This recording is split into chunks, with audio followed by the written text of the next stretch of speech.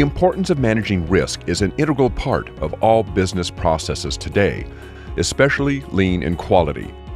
Of all the changes found in the 2015 revision of ISO 9001, none have been more challenging than the introduction of the requirement for organizations to adopt risk-based thinking.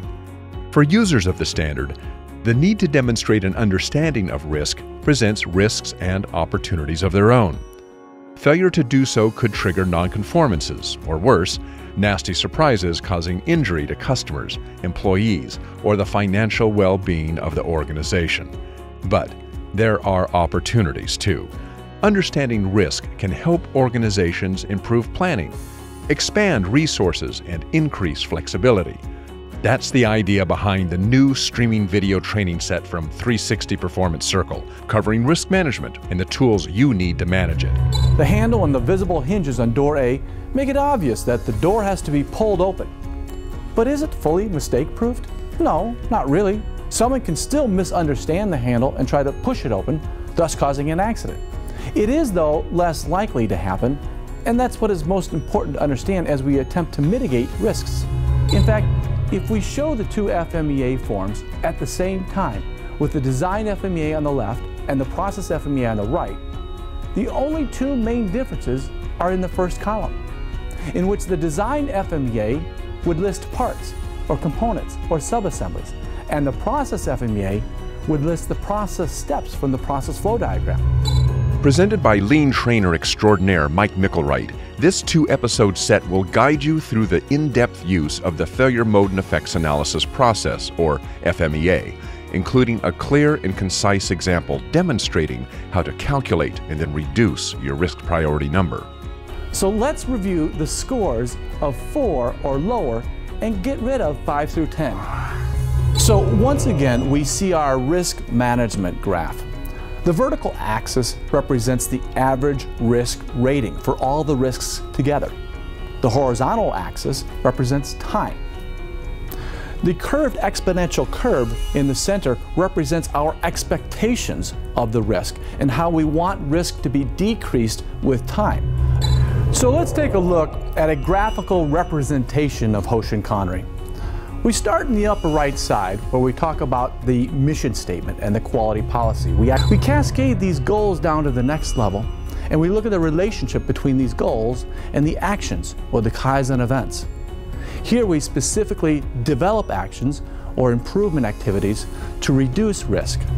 Finally, you'll learn how to understand and manage risk throughout your entire organization at a product and process level, then a project level, and finally, at the strategic and company-wide level.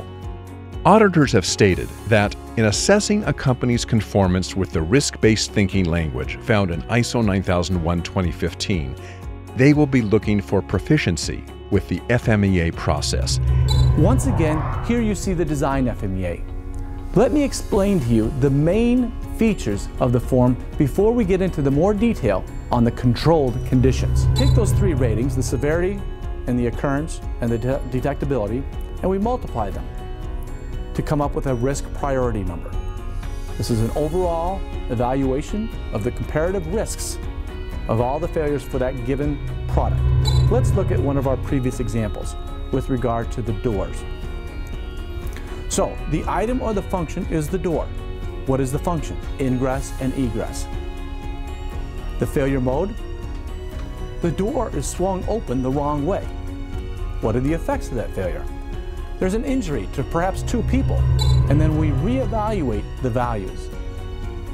In this case, the severity is a 9, the likelihood of occurrence is a 3, and the detectability is a 1, resulting in the new risk priority number of 27. This video training set offers the finest overview of FMEA you will find on the market today. If you and your team are struggling to understand risk-based thinking within the context of ISO 9001:2015 and need to develop an FMEA procedure, then this is the video set for you.